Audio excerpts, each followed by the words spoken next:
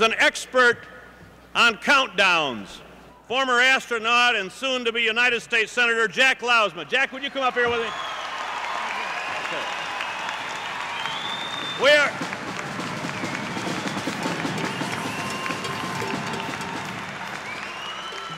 We are now in the last moments of an all-important contest, an all-important countdown for victory. We must, for the future of America, win this contest. The countdown to victory will now begin. Join with Jack Lousman in that countdown. 9, 8, 7, 6, 5, 4, 3, 2, 1. Hooray!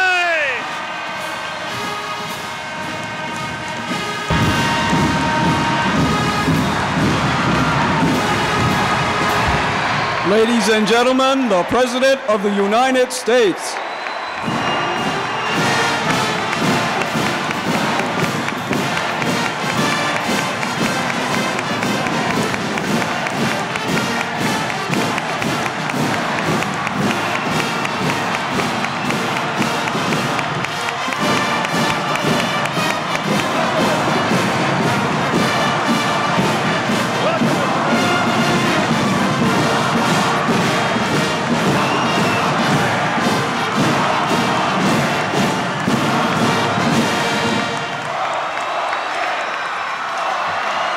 The President of the United States.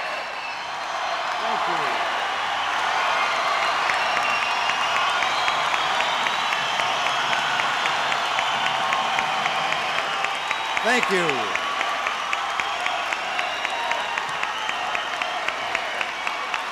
Thank you.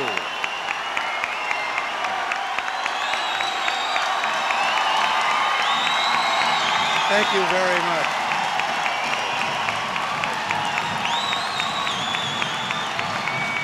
Thank you.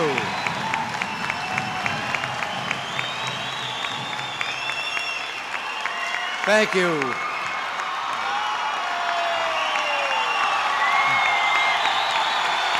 Thank you.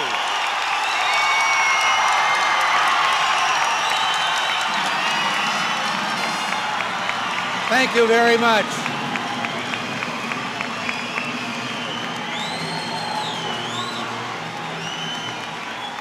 Thank you. Thank you.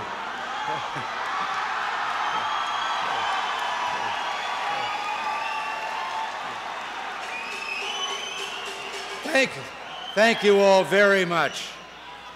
It's great to be here at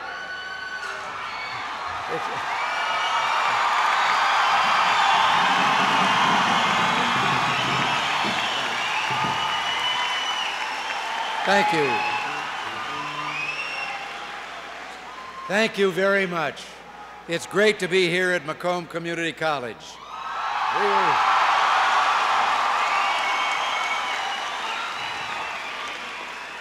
We were looking for a good place to speak to the people of Warren, and I said Macomb was my first choice.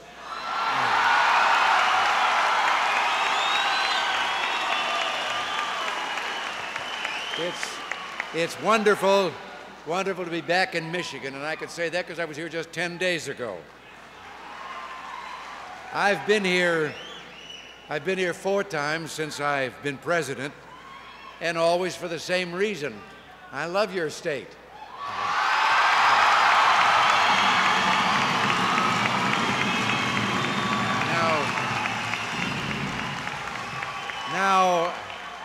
Now, there are some cynics who think that I've come here because it's an election year.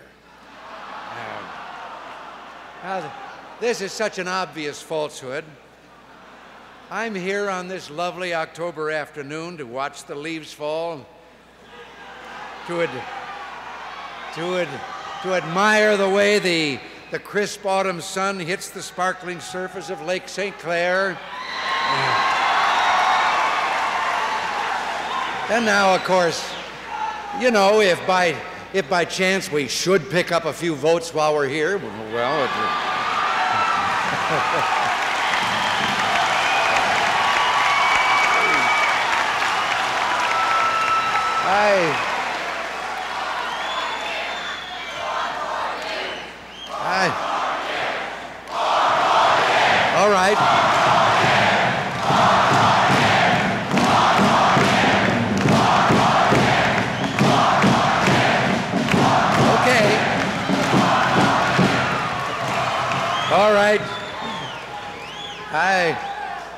I love your Michigan spirit.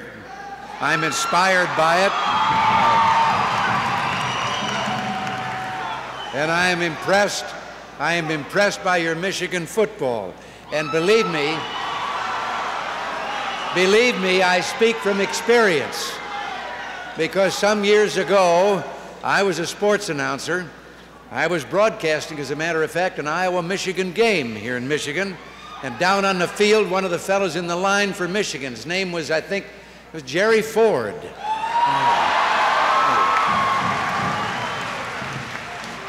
But I understand that you play a little baseball, too.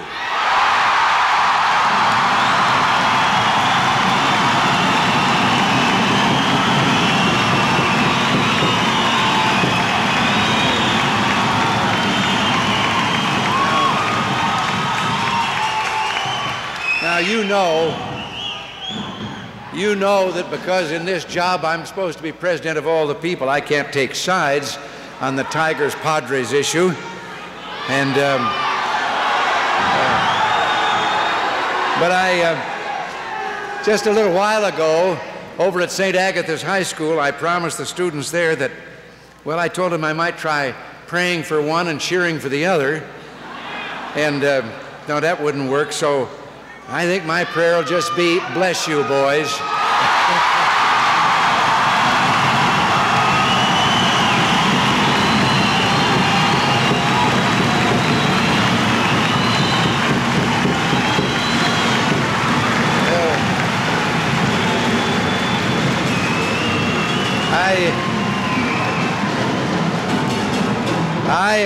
I expect an exciting contest, but then that's kind of what October is all about this year. But there are many things to talk about this October. On the way here, I was thinking of how to sum up 3.5 years of effort by the American people to turn our economy and our nation around. How to sum up your success. And it seems to me that the past 3.5 years have been an historic time in our country, a time of great renewal. Our nation has hope again, opportunity abounds, the American dream is reborn. And this is what I would call the overview. But would you like the facts to back it up? Well, we're enjoying the strongest economic expansion in 30 years.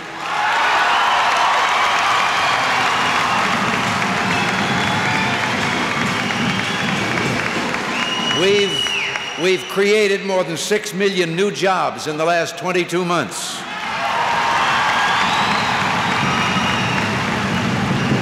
And 600,000 new businesses were incorporated last year alone.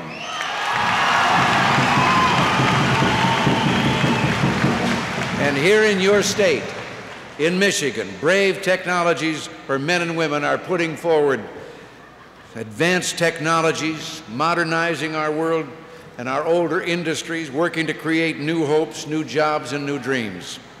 And with labor and management pulling together with renewed confidence and spirit, our competitors are about to learn that once Americans put our minds to it, once we're provided the proper tools and equipment, we can outproduce, outcompete, and outsell anybody, anytime, anywhere in the world.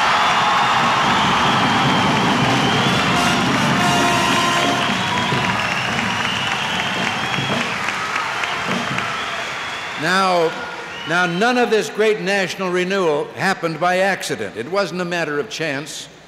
Our renewal was the result of a policy aimed at lightening the tax burden on the American people. That's what helped get our economy moving again.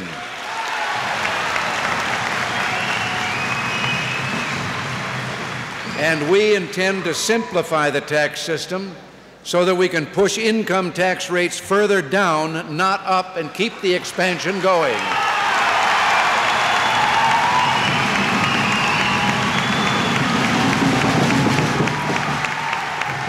Now, my opponent has another plan. He says he'll raise your taxes. By 1989, he says that his tax would amount to $85 billion more per year. Now it's tempting to figure when you hear that it's the other fellow's taxes that'll be raised.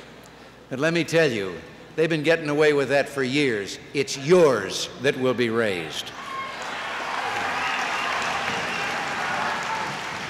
We've already said that if my opponent is to keep all the promises that he's made, he would have to increase taxes by the equivalent of $1,890 per household. Now the red ink was barely dry on his massive $85 billion tax increase proposal before he revealed that part of his plan was for a second round of new tax increases. And these plans would leave a bottomless hole in the pockets of every working man and woman in this country. On Sunday night, my opponent admitted that once his first huge tax hike was approved, that he would go for still more tax increases, and let me quote him. He said, "As soon as we get the economy on a sound ground as well, I would like to see the total repeal of indexing."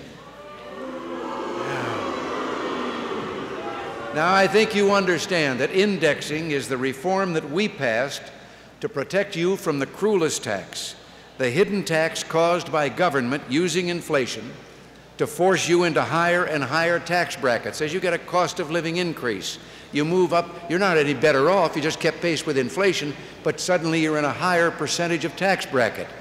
Now that is scheduled by our tax program to go into effect on January 1st. That's when it begins.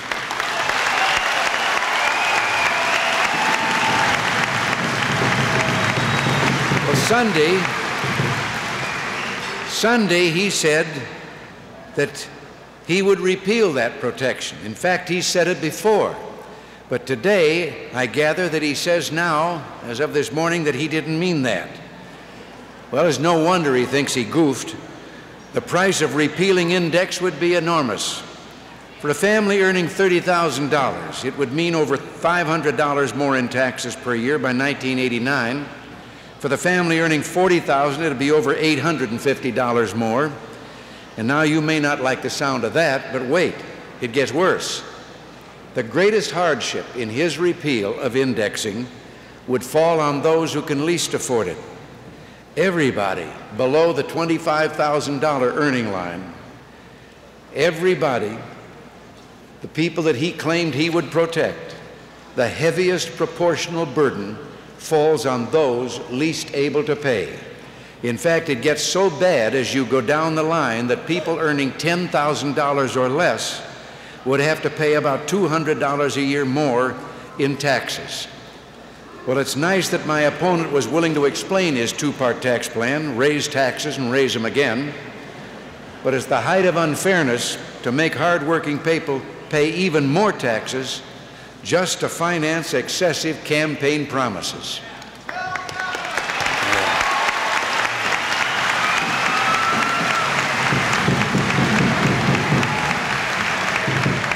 Now, believe me, this is one issue that affects every family in Michigan, every family in this country. One way or another, my opponent's tax increases would not only stop the economy dead in its tracks, they would put a new and ever-increasing burden on you and your neighbors and your children. And he would turn us back to the old days where the politicians dance and you pay the piper.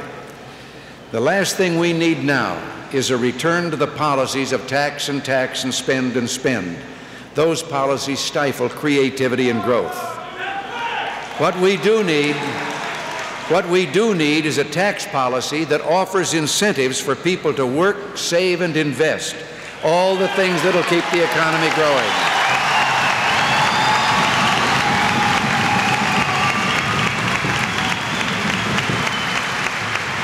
You know, it's hard sometimes to put recent events in historical perspective. We get caught up in everyday things. Sometimes we forget that we're part of a long continuum that stretches back 2 centuries to a little gathering in Philadelphia. And those who gathered there envisioned and created a totally new thing in history, a splendid union of states headed by a federal government whose members would be elected by the people and who would serve at the sufferance of the people. It was made clear from the beginning that the citizenry would allow the government certain rights. Rights would not flow from the government to the people. It would be the other way around. That's...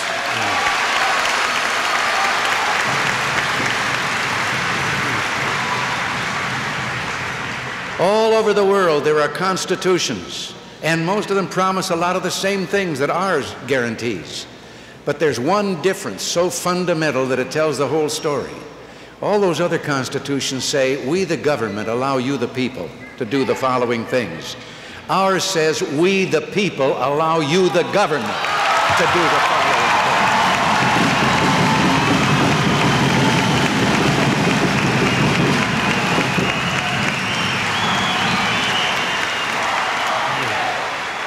All right.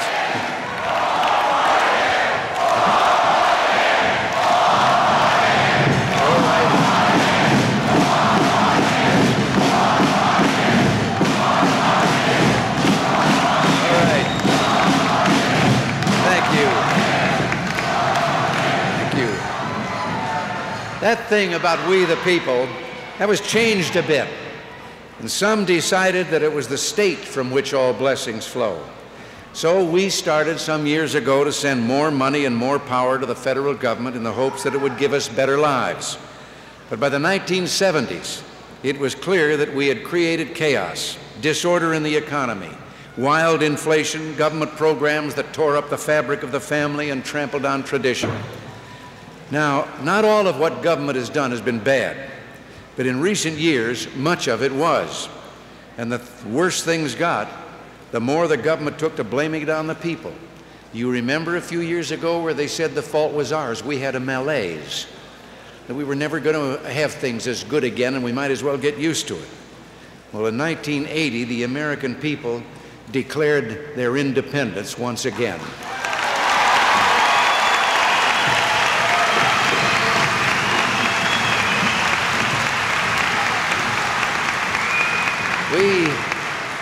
We recognized once and for all that a government big enough to give you everything you want is big enough to take away everything you've got.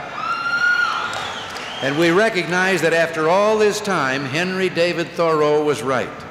That government is best which governs least.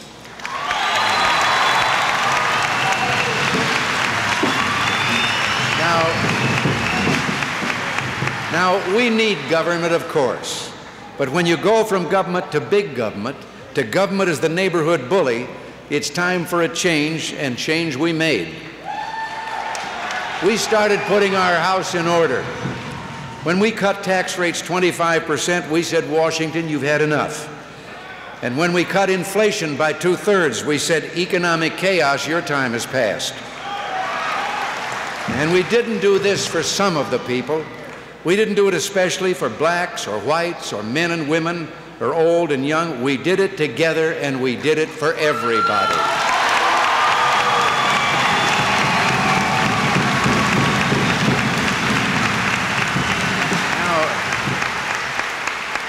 Now the other side thinks of America as little more than a collection of special interest groups competing against each other. But they ought to wake up to what a united America accomplished while they were busy trying to manipulate this group and that. I believe that we have returned to a proper understanding of who the American people are.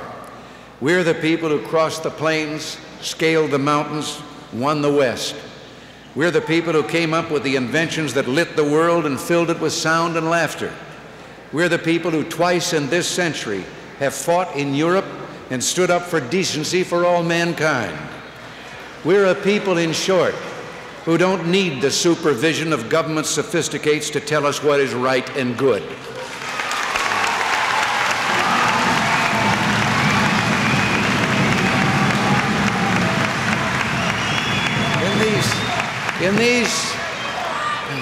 In the past few weeks, I've gone throughout this country and I've talked to Americans and I've taken questions from them. And one of the things that I've tried to talk about is how the revolution of 1980 is open to and eager for the help of the rank-and-file members of the Democratic Party. I hope that there are many present here today. I was one myself once, and whenever I talk about Franklin Delano Roosevelt or Harry Truman or John F. Kennedy, my opponents start tearing their hair out. They just can't stand it. Well, of course they can't, because it highlights how far they, the leadership today of the Democratic Party, has strayed from the strength of the Democratic political tradition.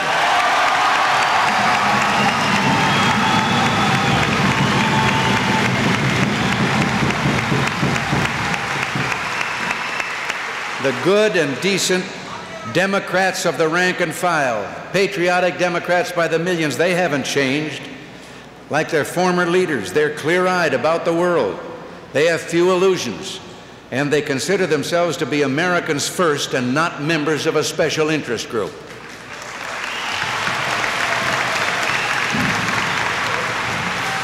When John Kennedy was president, he didn't push a program of dreary mediocrity with endless tax increases on those who dream of better days. He challenged Americans, just as we're challenging you today, to make America grow and to make America great by pushing for lower personal income tax rates for all the working people of America. And there was a great similarity between his tax cut program and the one that we have implemented in 1981.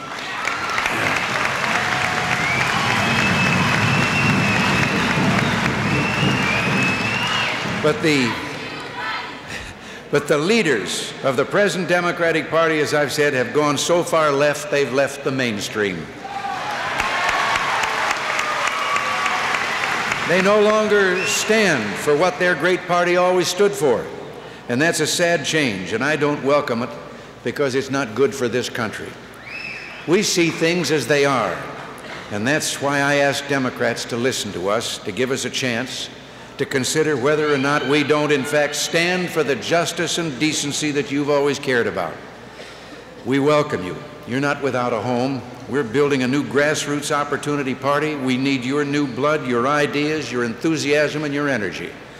Finally, I want to talk about the bright future I anticipate if we continue on the path that we've begun.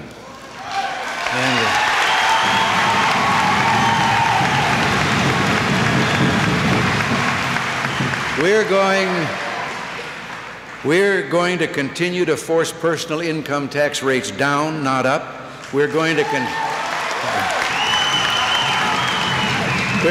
continue curbing government's appetite, and that's going to keep the economy blooming. It is going to continue to grow. It's going to create millions of more jobs and new worlds of opportunity for all of us together. And with that new economic freedom, we'll have more time and more opportunity to explore the things of the soul.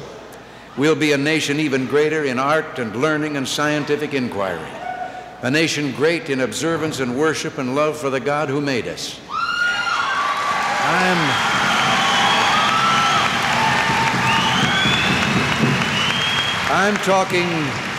I'm talking about a future of flowering possibilities, a future that is safe, secure, and stable. That's the world that I envision, and I hope that you'll join me as we create that future together.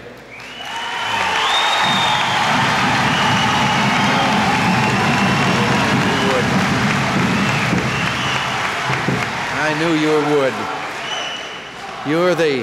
You are, after all, the new revolution, and you're leading the way as you always have.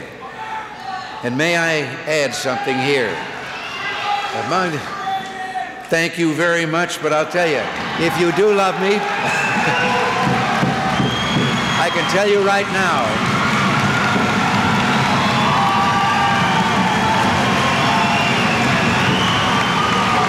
let me tell you,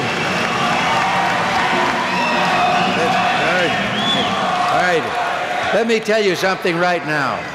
We couldn't have done the things that we've done if we hadn't had a majority in the United States Senate.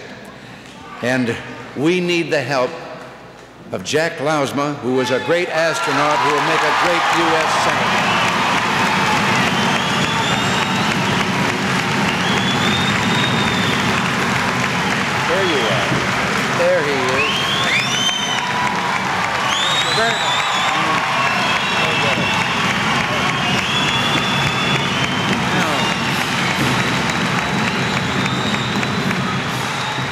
Let me just add one thing here. One of the reasons that I wanted to be on a campus, because I figured that there might, as a result, be a lot of young people present, and there are.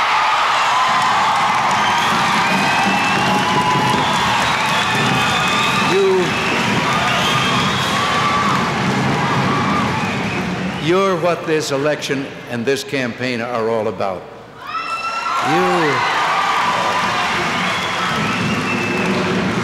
Those people a few years ago were telling you to lower your expectations and hopes and be prepared for something that was kind of mundane and no longer like the America that you've heard about from your parents and grandparents in the past. Let me tell you something. No, our duty, when I say ours, I mean people of my age and some younger, our duty is to make sure, and we're going to, that you have the same America of opportunity and hope and dreams and future that we had when we were young.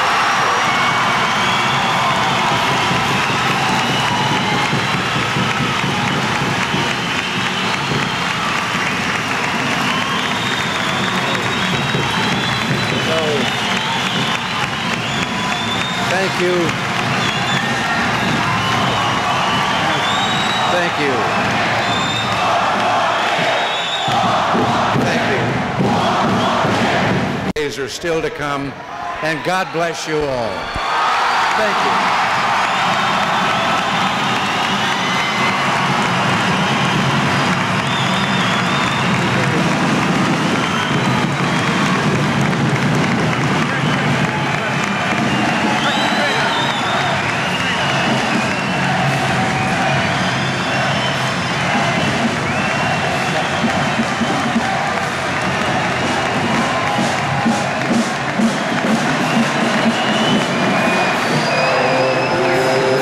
Mr. President, my name is Harvey Dean. I'm chairman of the Macomb Community College Board of Trustees.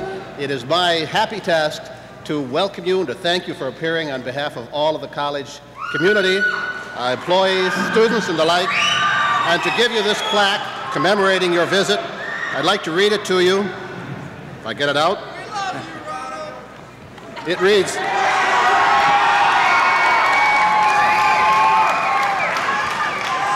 It reads, Macomb Community College honors President Ronald Reagan on his visit to Macomb Community College on its 30th anniversary, October 10th, 1984. Thank you, Mr. President. Thank you.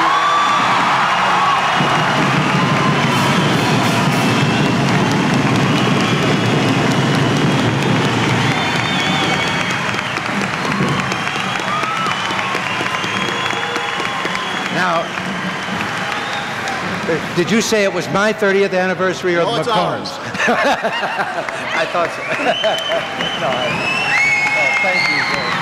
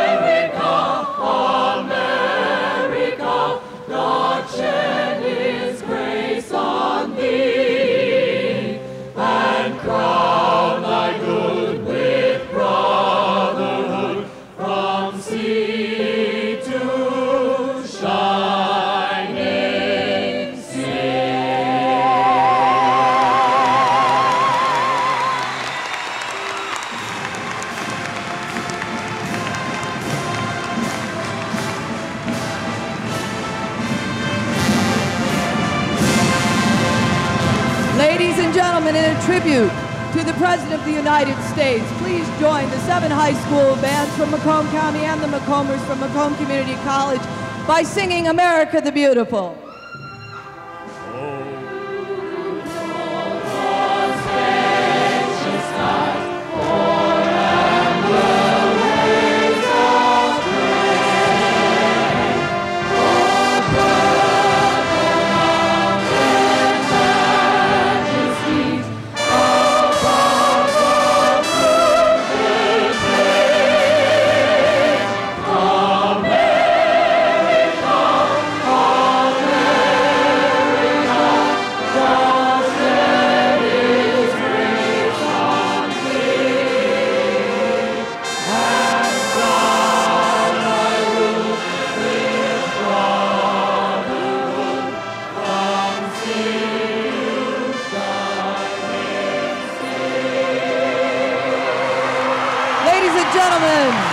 President of the United States with a feature from our band.